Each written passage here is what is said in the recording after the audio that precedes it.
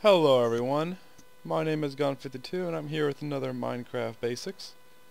Now, this one is going to be over villagers and how trading works with them.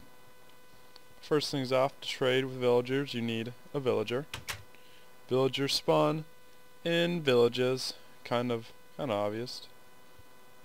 These guys tend to die a lot, so protecting them is important if you want to trade with them often. And also, they apparently have no problems doing it when being watched by others.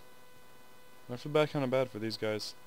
Some of them are just third wheels and it's just awkward. But anyways, back to trading. First thing, when it comes to the villagers, you can see that some of them are wearing different kind of clothes. There are several different types of villagers. You got just the regular farmer guy right there. Blacksmith has the black apron. I think that's Butcher. Butcher has the white apron. That's a priest. And a librarian's wearing white, and a priest wearing red, or pink, red, purple. I don't know. I don't know what color that is. But anyways, trading with villagers. As you can see, they take an input and give you another input, an output. I don't know. So this guy wants coal for emeralds because he's a... What? You're not a blacksmith. Okay, so I guess butchers like coal. These guys will give you a certain amount of things. Oh, that's a ripoff. That is... No. But anyways, blacksmiths give you ore-related stuff. They can also give you chainmail. What is it? This guy, priest, gives you enchanted stuff. Stuff like that. Librarians give you clocks. They also do paper trades, which is important to note. So, trading, it's pretty simple.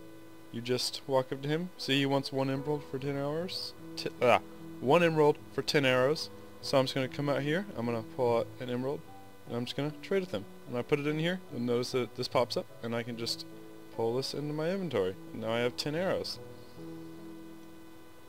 But when it's 2 things like this, you need both of those things. So let's get 3 emeralds here.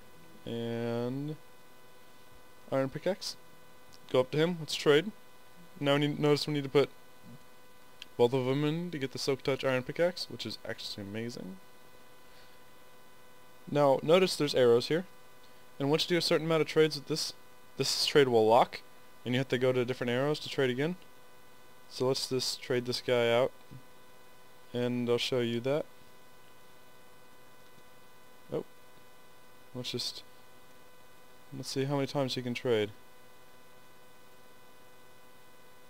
Oh, damn. Oh, there we go. See how I try to pick it up but it won't let me? How the emeralds are just flickering back and forth every time? And then the arrow opens, so I can just take these out, go to the arrow, and I have a new trade. You noticed I can't do this one again for a little bit? I could do it again later if I waited some time, but I can't do it again right now. And so I now have a second trade with this guy. That's nice. And villager trading is useful. It is the only way to get potions of enchanting. It's the only way to get potions of enchanting legit in survival Minecraft. It's also a good way to get chainmail armor. Chainmail armor is pretty cool. That's I still can't believe how much of a rip-off that is. Chainmail armor is pretty awesome. Just gonna holy doop. You had a lot of leather on you, didn't you?